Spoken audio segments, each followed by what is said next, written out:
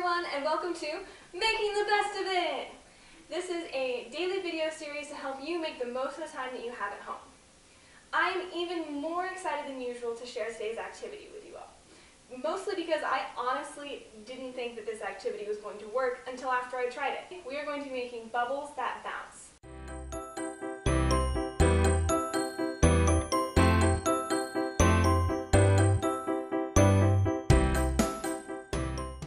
That's right, you can literally make a bubble and then hold it in your hand and bounce it around. It is super cool and I can't wait for you to try it.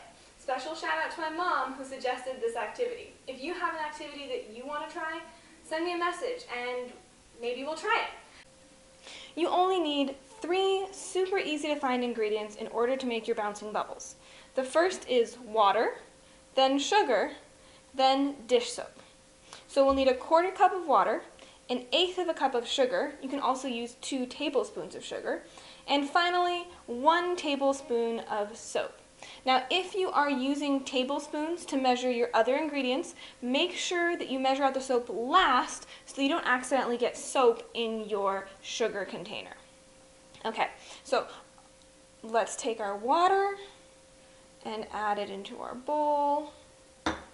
Then we can take our sugar, add in the sugar, and finally, to get this dish soap out, I'm going to use a little spatula and kind of scrape it out.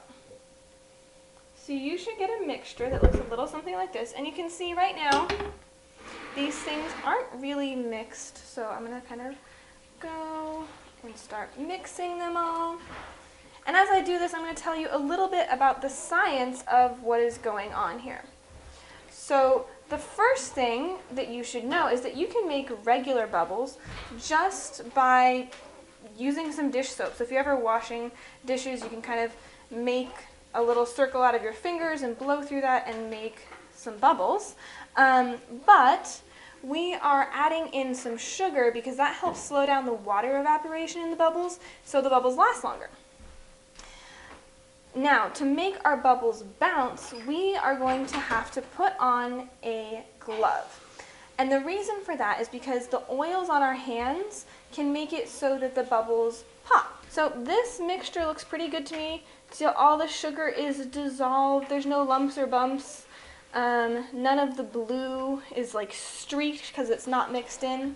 I've also been told that Dawn dish soap tends to work really well. So again, if you try this with a different dish soap and it's not really working, go ahead and get some Dawn. Once your mixture looks all good to go, your next step is going to be finding a glove and something to make bubbles with. Now this is just a normal kind of winter glove. It's actually a liner glove. It's fleece. And this is to provide a barrier between your hand that you're going to bounce the bubbles on and the bubble. That way the oils from your skin don't make it pop. Next, you're going to need some kind of bubble wand. If you don't have a bubble wand, that is completely okay. I'm going to show you a couple of ways to deal with that. The first way is to use a pipe cleaner. Now, if you have an arts and crafts pipe cleaner, that will absolutely work. Just fold it so there's a little circle at the top, and then you can use that as a bubble wand. I don't actually have any arts and crafts pipe cleaners, but what I do have are some actual pipe cleaners for cleaning the straw on my Camelback water bottle. So we're going to try one of these and see if it can make bubbles. So I'm going to take one of these out. And see, the reason that I would say use an arts and crafts one if you can is this actually has a fairly small area with bristles, so it might be a little bit tricky, but I'm going to see if I can kind of turn this into a circle. It might be a little bit of a small circle. We will see how this goes, just like always.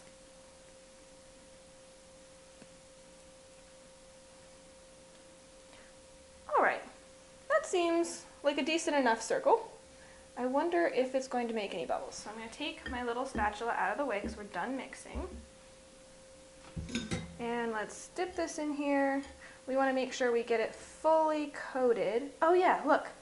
I don't know if you guys can see, but in here there's like the film of the bubble goes all the way across. And let's try to blow a bubble. there's a bubble. So, yeah, this does seem to work decently well, so you can do this even if you don't get the pipe cleaner part to go all the way around. The wire seems to work just fine. You can even do this with string. Now, if you are totally out of supplies or just way too impatient to do this part, what you can actually do is just use your hand. Remember at the beginning I said you can make soap bubbles just out of like dishwashing soap on your hands? So what you want to do is, because we know that bubbles pop on your skin oils, you want to kind of get your hand all soapy. And I would do this near a sink so you can drip anywhere that you need to. And then you make this shape with your hand. So now do you see how I have that film right there? That is essentially working just like the wand part of a bubble wand. And the way that you get that is, do you see how I start with my thumb touching and then I kind of slowly drag it out? Because if I just go like this, I might not get that film. So you kind of roll it over, and there we have our film. This way is a little bit harder to get those good bubbles, and you really want to make sure your whole hand is covered so there's nothing for the bubbles to get stuck on. So it's definitely, oh, and the other trick is as you blow, once it's a good size, you can close your fingers to kind of end the bubble. There we go, that was what I was missing. So now I have this big bubble. Once you have your bubble solution all mixed, the next step is to put your glove on and start bouncing. Now, the glove that I chose didn't work super great, so I decided to try a sock instead, and the sock actually works pretty well. So I'm going to show you what this looks like when it's working.